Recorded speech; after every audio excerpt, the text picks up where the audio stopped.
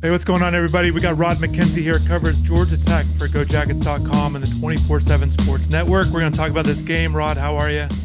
I'm doing great. I hope you are too. Yeah, doing okay. Both programs. Let's get right into it. It's an interesting game with where these programs are both at, different momentums and things. Miami 4-5, 2-3 in the ACC. Georgia Tech 4-5, 3-3 in the ACC. Let's talk about what's happened since the coaching change with Georgia Tech. We'll get into some position groups, but 1-3, they start 1-3, 3-2 since get that win against Virginia Tech.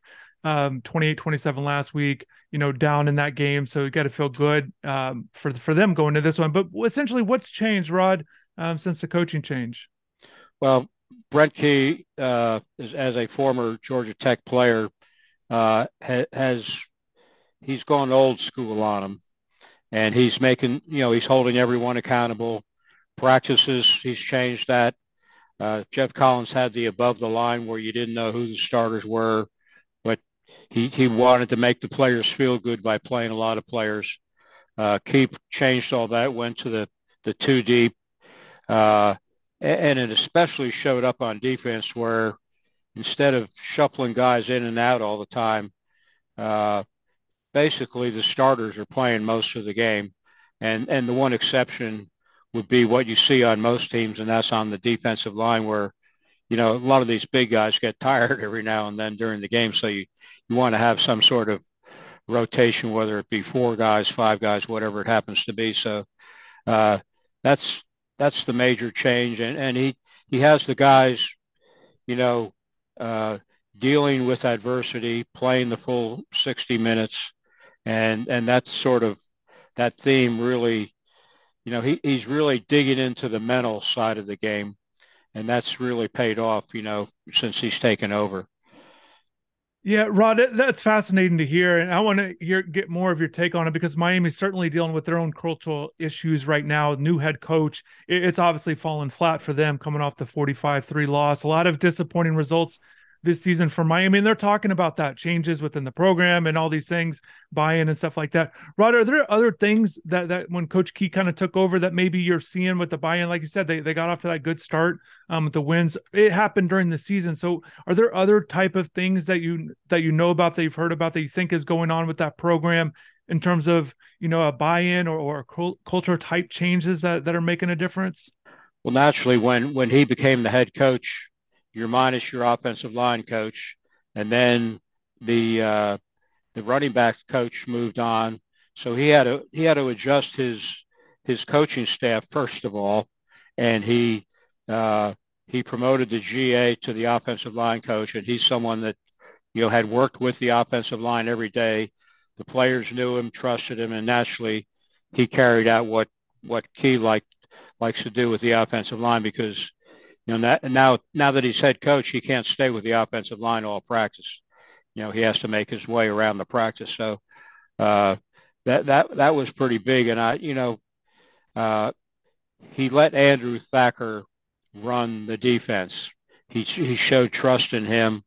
And it's funny how last year everyone blamed Andrew Thacker for the terrible defense. And now that Andrew Thacker has taken over the defense by himself, they've played so much better. They're in the top 10 in the country in takeaways. So they had four alone against Virginia Tech, three fumble recoveries and a interception, and those were key plays in the game in that comeback. And uh, it's funny how fast perception can change about a coach, based on what happens in the games. Yeah, but positively and negatively. Again, Miami, Exactly. a lot of positivity going into the season, and again, it's just falling flat. It's interesting. You talk about the head coach around the offensive line at Miami. Mario Cristobal's the head coach, but he has that offensive line background. And when we were able to be at practices in the fall, he's almost always around the offensive line. So I find that interesting that head coaches in different roles. Certainly with Coach Key took over there, quarterback at Georgia Tech. Let's talk about, I guess, just any update with Jeff Sims, but also, yeah, just start with that with Jeff there. Yeah, and the interesting thing, it seems like there's a lot of similarities with what's been going on lately with Miami also.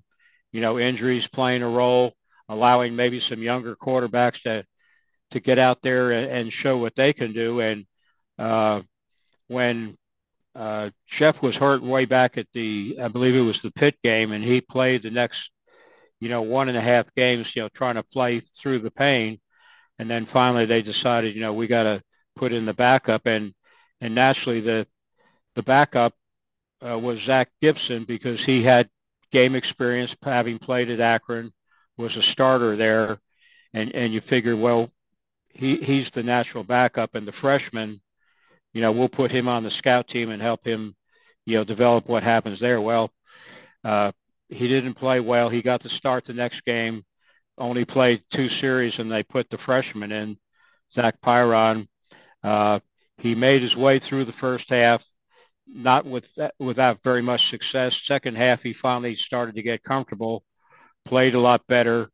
The players rallied around him. They really like him a lot. And he got the start against Virginia Tech. And, he had one bad moment where he had that pick 6, but he didn't let that get in the way of his focus. And he led the team right before the half, after they had that 90-yard punt return go against him. He led the team down the field in a 1-minute drill to get a field goal. And then, in the final minutes of the fourth quarter, he led him on a 75-yard drive, and he scored the winning touchdown on that 9-yard scramble. So, even the veteran players on the team are really rallying around him after, having played for Jeff Sims for so long. And as far as the status for Jeff Sims, he was the emergency quarterback the week before, and he was the emergency quarterback against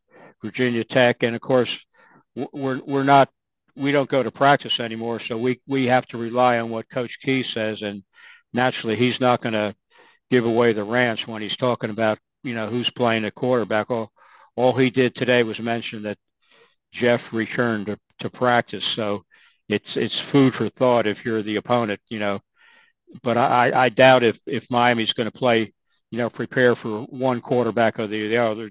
They're going to prepare for what Chris Long does, and I'm sorry, Chip Long as the coordinator. So, I expect Pyron to be out there as a starting quarterback.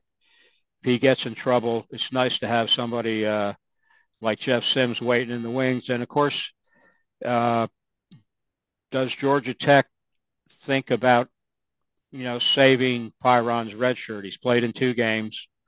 He plays in this game. It'll be game number 3. You could play him in this game and maybe the game against North Carolina, and then hold him out against Georgia, and all along giving Sims more time to heal, but knowing that he's there if you need him.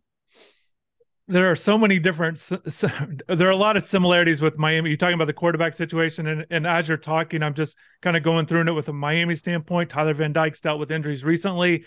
And again, coach is only saying so much, and actually said on Monday to start the week that they're not going to give away the game plan with everything for the other opponents. So they're going to keep that under wraps. And then similarly, Jay Garcia from Miami gets in there. He was the next one up, doesn't play well. And then they go to a true freshman in Jakari Brown, who had been in there, and they actually burned his red shirt last week.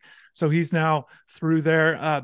Again, with the similarities with Brown and Pyron, Brown was a number 17 quarterback in that 22 class, according to 24/7 Sports Composite. Pyron was 24, so both 4-star recruits, very similar pass. It'll be interesting if Jakari gets his first career start, Georgia native. So we'll see if they do that, or if they go back to Garcia.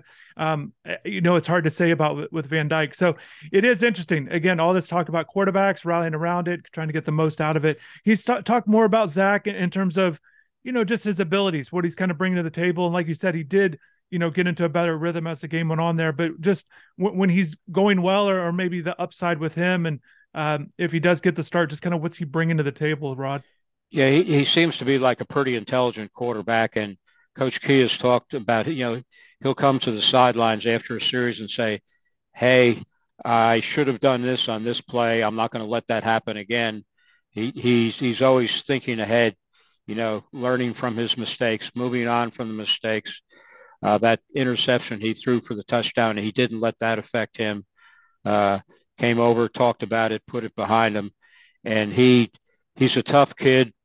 And Key basically said the kid has ice water in his veins. So, um, you just get the sense of being around him that he has that, that sort of it factor that's hard to describe. And that's what we're seeing from Zach Pyron. And he recruited him all through high school. He's from Alabama. He's very familiar with them. And the kid, all he did was win 3 state championships at 2 different schools. So uh, he has that ability to lead and make others around him better. Speaking of guys around him better, Nate McCollum, number 5, tied for 5th in the ACC with 46 catches. Talk about him as a receiver and also the other weapons that the quarterbacks can throw to that Georgia Tech has. Yeah, Nate's a real deceptive kid. He's not very big, but every time that ball is near him, he catches it. It seems like, yeah, there's been a few drops, but that's true of any receiver you talk about. But when they're trying to put him in situations where he can take advantage of his speed, get him out on the perimeter where he can get those one-on-one situations. There was a couple of plays in that game against Virginia Tech where he caught a pass on the perimeter, made a guy miss, and then, outran everybody down the sidelines. Another play where they 3rd down and long, they threw a little screen behind the line of scrimmage, and it looked like he was trapped 2 guys there, and he has such a quick burst of speed. He was able to run between the 2 defenders and get the first down. And he's a pretty high character kid, plays hard. They have 2 players, one on offense and one on defense, wearing the number 8 in honor of Demarius Thomas, who up here is known as Bebe. And he's one of those 2 guys that wears the number 8, and that's because he best exemplifies what Demarius was all about. The run game, and certainly the number 8 is certainly special. Just and kind of talking about special numbers, from a Miami standpoint, Xavier Restrepo wearing number 7 in honor of Bryce Gowdy, and I know he's still on the roster there, so that'll be something from a Miami standpoint that they're certainly paying attention to, and the tragedy that happened with Bryce there. Not knowing how to transition off of that, but just the running game, Rod. What do you make of it? Again, middle of the pack in the conference, but they are coming off over 200 yards in the game. What's your take on the running game and maybe the capabilities of what Georgia Tech can bring to the table there? Yeah, I think they have the running backs that are capable of doing well, picking up a lot of yards, but their success is going hand in hand with the development of the offensive line. And they started 4 new faces on the offensive line to start the year, and only Jordan Williams returned, from previous years as a starter.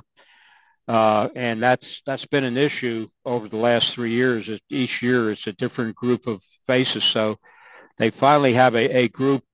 Against Virginia Tech, they started 4